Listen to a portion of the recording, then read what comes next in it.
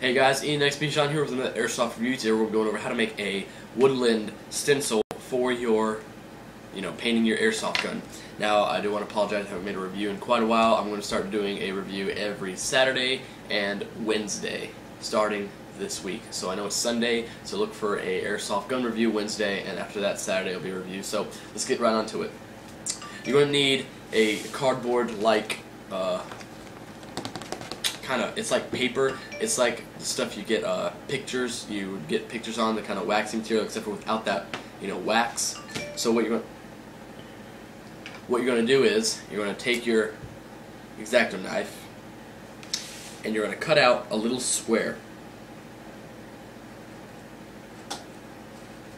Doesn't have to be perfect. It's just got to be a square. If you want to come zoom in on this. You can see I already got that down.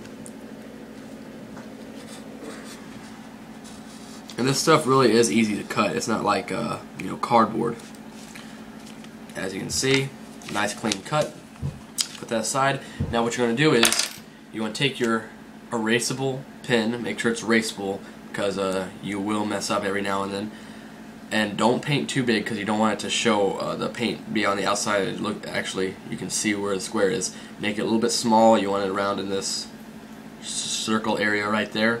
So we want to get a nice little blob-like pattern going on.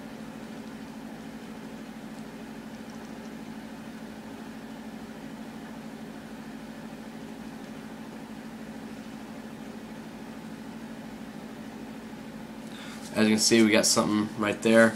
Not really liking the look of that too much, so I'm going to erase a little section right here and give it a little bit more curve. That's a little bit better. So as you can see, you have a blob, and what I'm going to do is I'm going to skip this part and cut it out and show you guys the aftermath. Alright guys, as you can see, I did cut it out.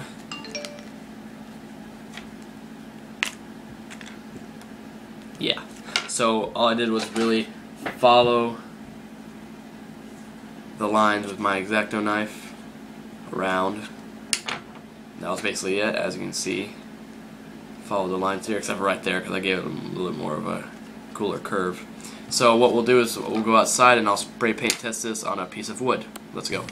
Alright guys, using camouflage spray paint, we are going to unleash the demon.